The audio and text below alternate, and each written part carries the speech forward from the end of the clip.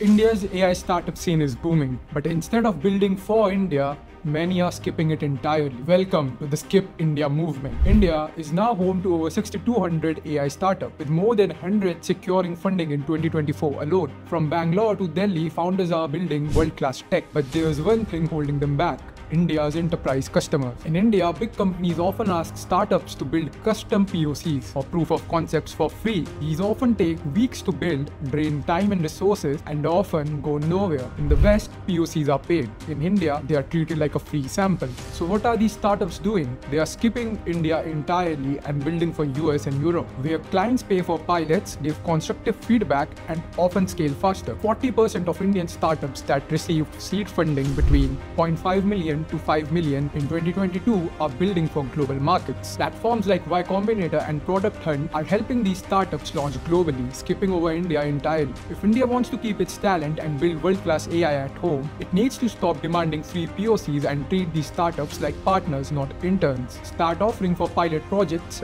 and create a culture of collaboration and respect. So the Skip India movement is a warning. Mistreat startups and innovation and they will leave. To build a future where Indian AI leads the world, the respect must start at home. So what do you think? Is asking for free services from these startups justified? Tell us in the comments below and follow Ascendance for more next-gen startups insight.